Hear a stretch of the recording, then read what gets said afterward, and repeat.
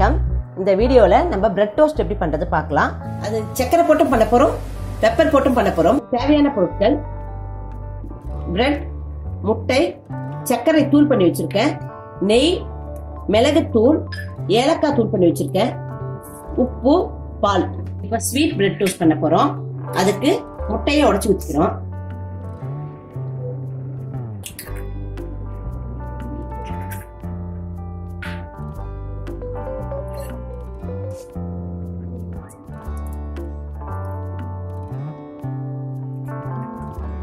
இப்ப 2 முட்டையை உடைச்சு ஊத்திருக்கோம். அதுக்கு தேவையான சர்க்கரை போட்டுடலாம்.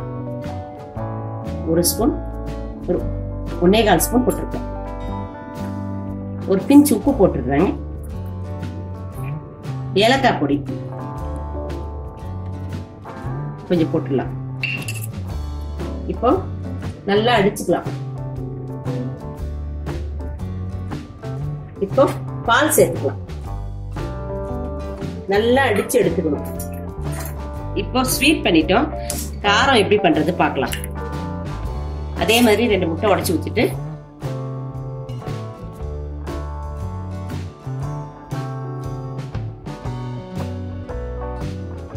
அதுக்கு தேவையான உப்பு போட்டுட்டு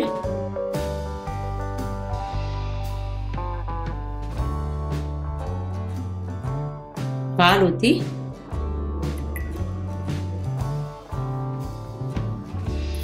தேவையான மிளகு தூள் 1/2 ஸ்பூன். காரம் அதிகமா வேணா 1 ஸ்பூன் போட்டுக்கலாம். போட்டுட்டு அதே மாதிரி நல்லா மிக்ஸ் பண்ணிக்கிறோம். இப்போ நம்ம எப்படி பண்ணலாம் பார்க்கலாம் வாங்க. இப்போ முதல்ல நம்ம ஸ்வீட் பண்ண போறோம். கொஞ்சம் நெய் இதுல போட்டுறோம்.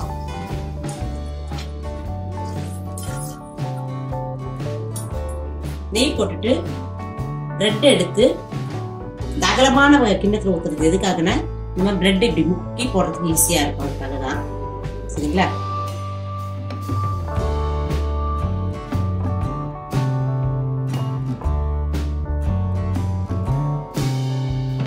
குழந்தைங்க விரும்பி சாப்பிடுவாங்க.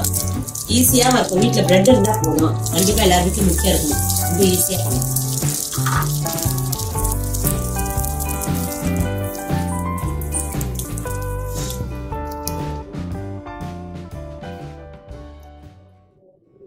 இப்போ 2 பக்கமும் நல்லா பிரவுன் ஆயிடுச்சு. நல்லா இருக்கு பாருங்க. ஆனா இதை சிம்ல வேக வைங்க. சரிங்களா? அப்பதான் இது நல்லா வேகும், நல்லா இருக்கும். இதே மாதிரி பெப்பர் பிரெட் டோஸ்ட்டையும் டிப் பண்ணி தவால போட்டு 2 சைடும் கோல்டன் ப்ரௌன் ஆன அப்புறம் எடுத்து பரிமாறலாம். பிரெட் டோஸ்ட் ரெடி ஆயிடுச்சு. நீங்கள் ஸ்வீட் வேணாலும் பண்ணிக்கலாம், பெப்பர் வேணாலும் பண்ணிக்கலாம்.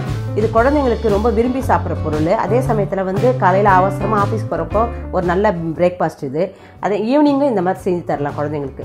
ரொம்ப நல்லாயிருக்கும், சுவையாக இருக்கும், ஹெல்த்தியாகவும் இருக்கும். நம்ம வீட் பிரெட்லேயும் பண்ணிக்கலாம். இந்த வீடியோ உங்களுக்கு பிடிச்சிருந்தா லைக் பண்ணுங்கள், ஷேர் பண்ணுங்கள், சப்ஸ்கிரைப் பண்ணுங்கள். மறக்காமல் பெல் ஐக்கானை ப்ரெஸ் பண்ணுங்கள்.